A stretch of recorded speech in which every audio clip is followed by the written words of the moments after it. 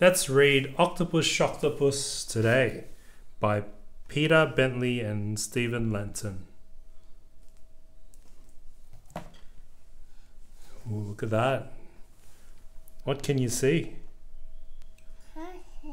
Houses of different colors in a lighthouse. Octopus Shocktopus. Look who's coming down.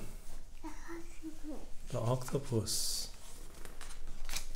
One day we found an octopus had come to live on top of us. Our neighbor, Mrs. Antrobus, said, "I don't like that octopus. An octopus just looks all wrong. An octopus does not belong." Where's Mrs. Antrobus? There. Where? There. Oh, over here. She went and called the fire brigade.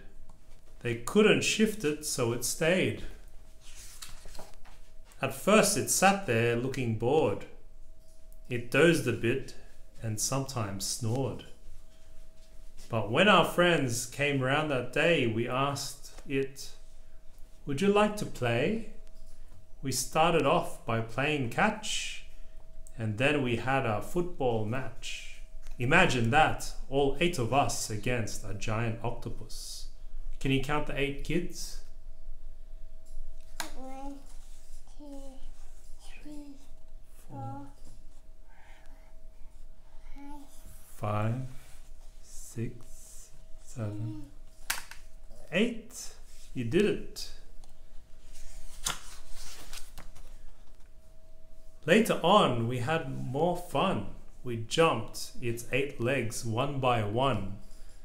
It gave us all a jolly ride. It also made a perfect slide. Who's sliding in the picture? Can you see a kid sliding down the picture?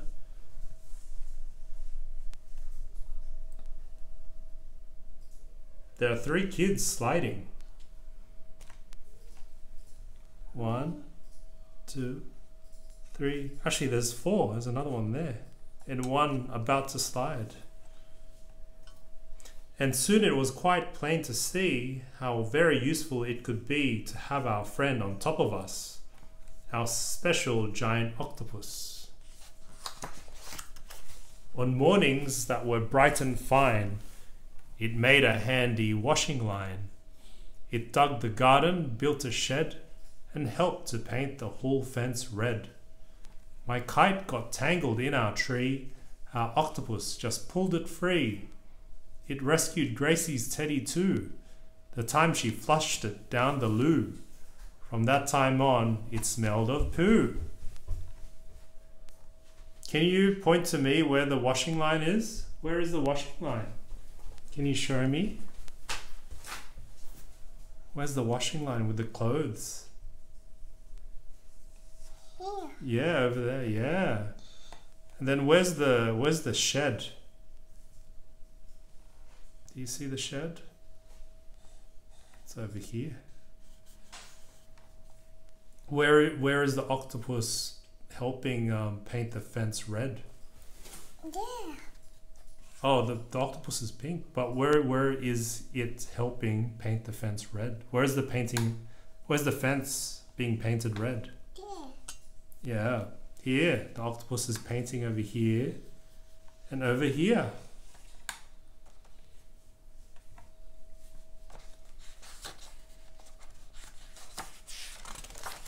It swept the leaves, sweeping the leaves.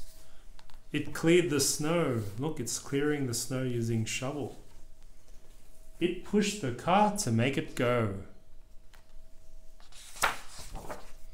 And people came from miles to see our octotastic Christmas tree.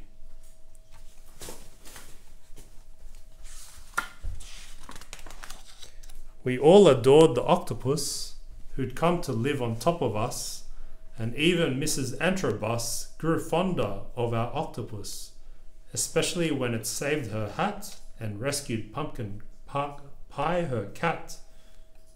Everybody said to us, "We wish we had an octopus," except the village baker Sid, who said, "I'd rather have a squid."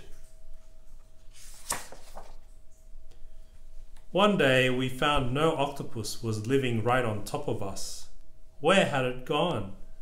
We all felt glum. We missed our massive 8-legged chum. But in the night we heard a bump. It woke us up and made us jump. Yikes, we said. What can it be? We quickly ran outside to see something quite spectacular, miraculous, tentacular.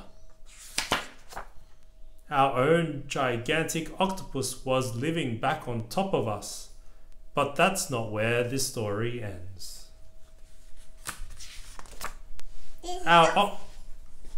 What's that?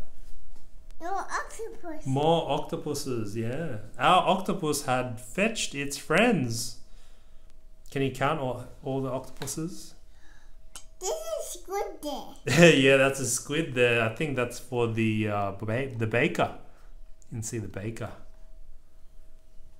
Because the baker wanted a squid, remember? There's a squid there. Yeah. 1, 2, 3, 4, 5, 5, 6, 7, 8, 9, 10. What's that? 11, 12. Very good. You did it. You counted to 12. There's another Oh, there's another one. How much is that then? 12. Then 13. Very good. Look at that. There's baby one there. There's baby ones during the daytime. They must have been hiding at night. It's in the beach. Yeah, they're at the beach. Very good. All right, do you want to read some more books? Yeah. Cool.